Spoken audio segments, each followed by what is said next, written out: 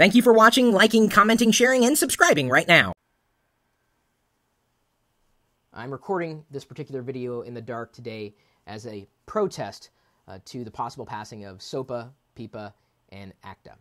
Now, the reason for this particular video recording is to talk to you geeks and nerds out there, or maybe you're not a geek and a nerd, but you're looking for a way to save money on water. Now, I realize that after meeting some of you in real life, you seem to be a little confused on the concept of showering.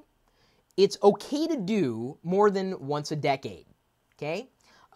Generally speaking, if you can do it, once a day would be perfect.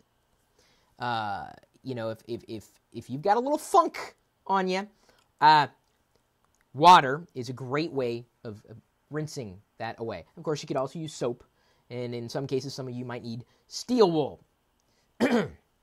However, this video is not really about stinky geeks. It's about how to save money on water. And you're thinking, well, Chris, that's not a very geeky topic. Really? Well, let's go ahead and pull up the article. Go ahead. You can do it with me. I put the link for you in the description. How to save money on your water bill.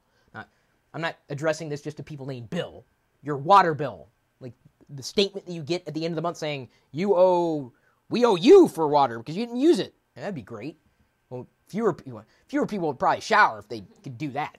Not that I'm trying to say you should shower less. That is the wrong way to save money.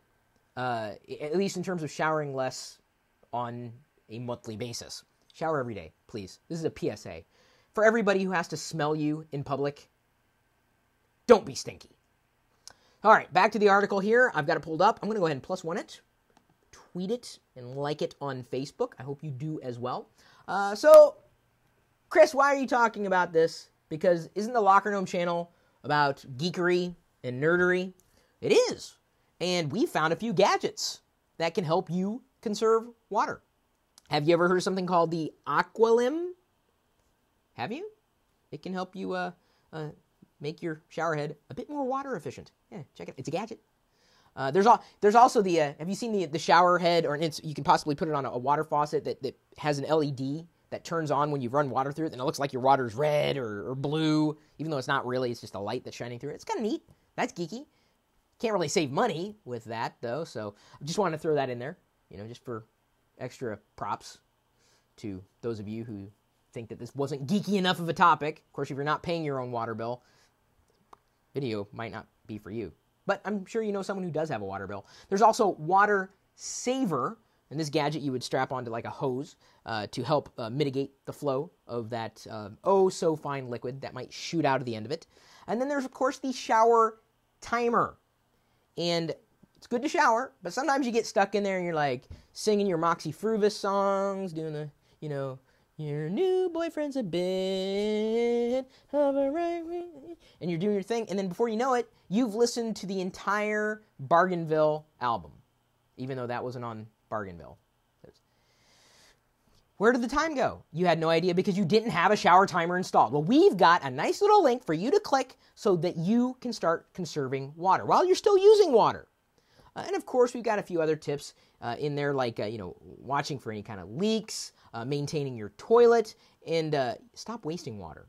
I mean, for example, a little tip for you, it involves no technology whatsoever. You're brushing your teeth. Is that water still running? Does it really need to be running? Does it? I mean, maybe you're heating it up. That's, you know, one reason you might want to adjust it. There's another way of at least conserving your energy bill, not really your water bill, but adjusting your water heater. And anybody who tells you that they have a hot water heater is lying. I'm serious. How many people do you know have said they have a hot water heater? Do you know how I know that they're lying about a hot water heater? Because you don't need to heat hot water.